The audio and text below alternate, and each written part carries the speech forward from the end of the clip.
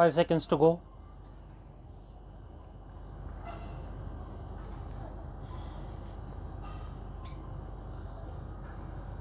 Start.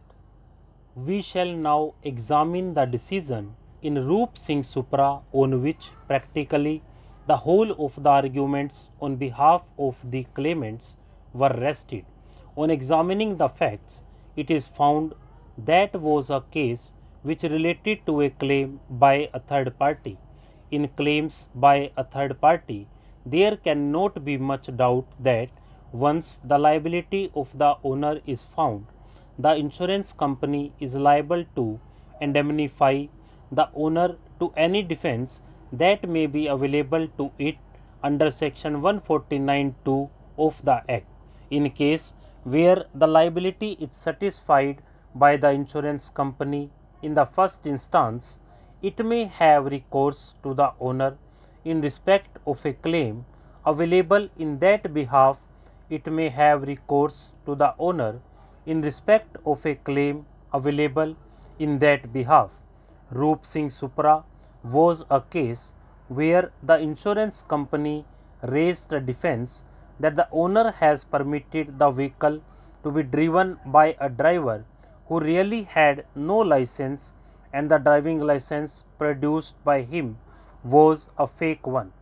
Their lordships discussed the position and held ultimately that a defense under section 149(2) of the Act was available to an insurer when a claim is filed either under section 163A or under section 166 of the Act. The breach of a policy condition has to be proved to have been committed by the insured for avoiding liability by the insurer. Mere absence of production of fake or invalid driving license or disqualification of the driver for driving at the relevant time are not in themselves defenses available to the insurer against either the insured or the third party.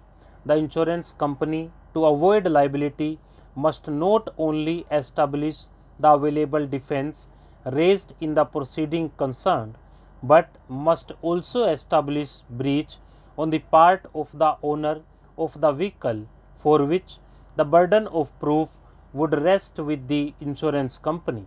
It becomes very clear from a perusal of the above mentioned case law of this court that the insurance company, in order to avoid liability, must not only establish the defense claimed in the proceeding concerned, but also establish breach on the part of the owner insured of the vehicle, for which the burden of proof would rest with the insurance company.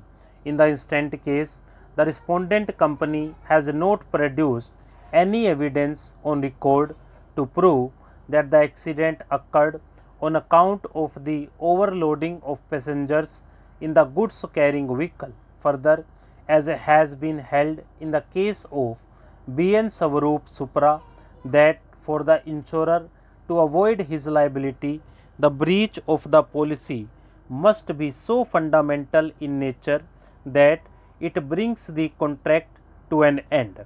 In the instant case, it is undisputed that the accident was in fact caused on account of the rash and negligent driving of the offending vehicle by its driver, against whom a criminal case wide FIR number 66 of 2010 was registered for the offences referred to supra under the provisions of the IPC.